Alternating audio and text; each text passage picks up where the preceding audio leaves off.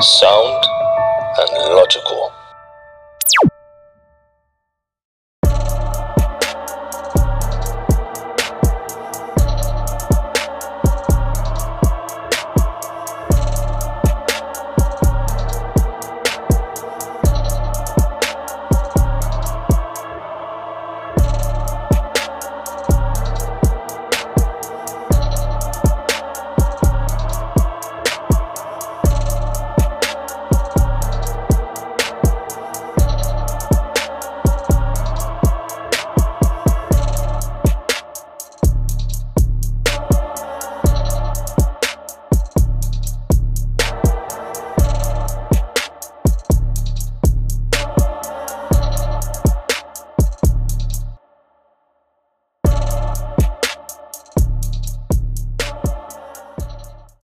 Subscribe.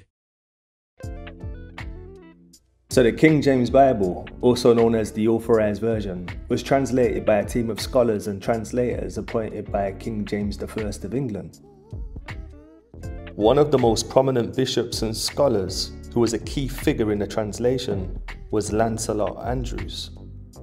He was a man of the cloth, an ecclesiastical authority, who wrote a pious exposition of the Ten Commandments, with the strapline, fear God and keep his commandments, because this is the whole requirement of man.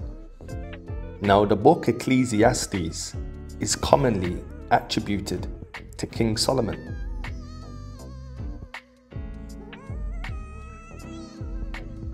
Now back in the feudal system, kings, queens were considered gods and goddesses.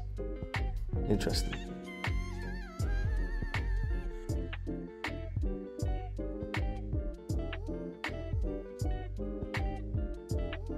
Subscribe. The translation work began in 1604 and was completed in 1611.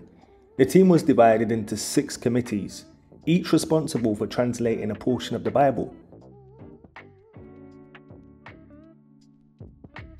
They used earlier English translations, as well as the original Hebrew and Greek texts as their sources. It's interesting that the Septuagint had the same kind of historical translation story, with 6 taken from each tribe of the 12 tribes of Israel, giving 72 translators. But this one just talks about how the team was divided into 6 committees. Interesting. The translation process involved a substantial number of scholars, but the most notable individuals involved included Lancelot Andrewes, a prominent bishop and scholar who was a key figure in the translation process; Richard Bancroft, the Archbishop of Canterbury, who oversaw the project; William Tyndale, although he was not directly involved in the King James translation, his earlier English translation work heavily influenced the King James Bible. The King James Version has had a significant impact on English-speaking Christianity and literature, and its influence is still felt today. Other notable scholars was John Overall, a bishop and scholar who worked on the translation; Thomas Bilson, a bishop and theologian who was involved in the translation process; Edward Lively, a scholar with expertise in Hebrew and Greek who contributed to the translation. The project was extensive, involving around 50 to 60 scholars in total. These translators worked in various committees of 6, each responsible for different parts of the Bible. Their work was reviewed and revised multiple times to ensure accuracy and consistency.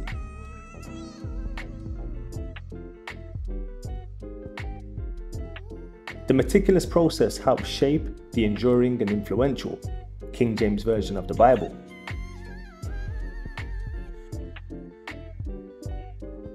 The First Westminster Company was responsible for translating Genesis to 2 Kings, under William Bedwell, a scholar with expertise in Arabic and Hebrew. He was a part of this committee.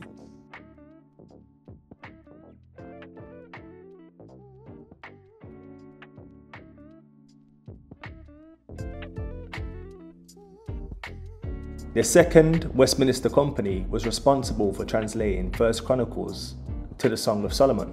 John Boyce, an important figure in the committee, known for his work on the Old Testament. The First Oxford Company, responsible for translating Isaiah to Malachi. Richard Kilby, a scholar involved in the Old Testament translation. The Second Oxford Company, responsible for translating the New Testament.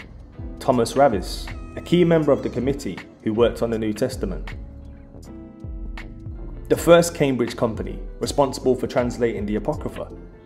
Andrew Downes, a scholar who contributed to the translation of the Apocrypha.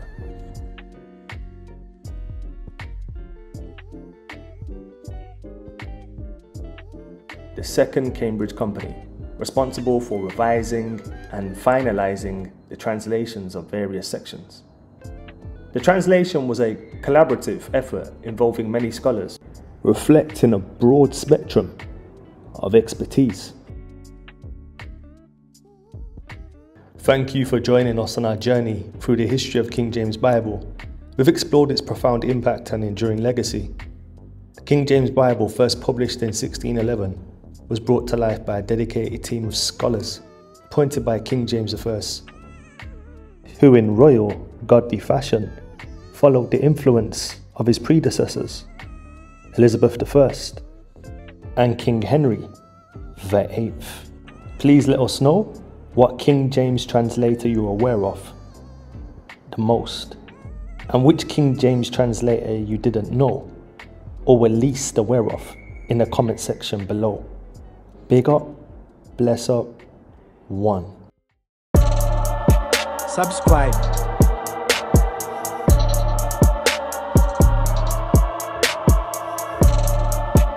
Subscribe.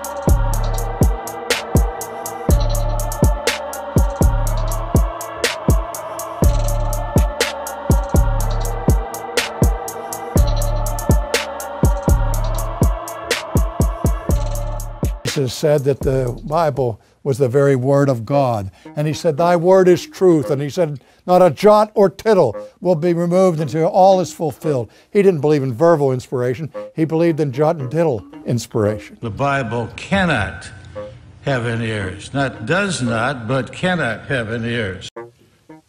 Tonight I have an opportunity to address an issue that I think is of utmost importance. I believe that tonight we're going to deal with answering the most important question for any Christian to answer. Why do you choose to believe the Bible? And the answer to that question, for me, resides in the Bible itself. Now, why would I appeal to the Bible in this way? Because there is no higher authority than the Bible. If there is no if I were to appeal to another authority, I would be conceding the fact that there's a higher authority than the Bible. I'll give it to you step by step because every point here is important. First, it's a reliable collection of historical documents. Can you say that with me? It's a reliable collection of historical documents. Say it again. It's a reliable collection of historical documents. One more time. It's a reliable collection of historical documents. This is important. It's important that it's reliable. It's important that it's a collection. It's important that it's historical. All of these things are important. that we have a collection of historical documents. Now, the Bible is unlike many other holy books in that the Bible is actually a collection, that all of this came together in order to give us the Bible, okay? And this actually adds to the credibility of the Bible, the fact that it is a reliable collection of historical documents. And Mark, his favorite, one of his favorite words is, straight away and immediately, okay?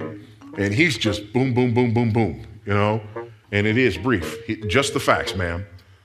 That's Mark's goal. Superhuman events, that's like sports highlights, okay? These are supernatural events. They're talking about the Mount of Transfiguration. They're talking about when Jesus was transfigured on the mountain. The Bible cannot have any errors. Not does not, but cannot have any errors. Do not broadly suggest Christian books by people who do not believe the Bible's inerrant. It will confuse too many sheep. Christian books by people who do not believe the Bible's inerrant. It will confuse too many sheep. Emotional, damn it! Sound and logical.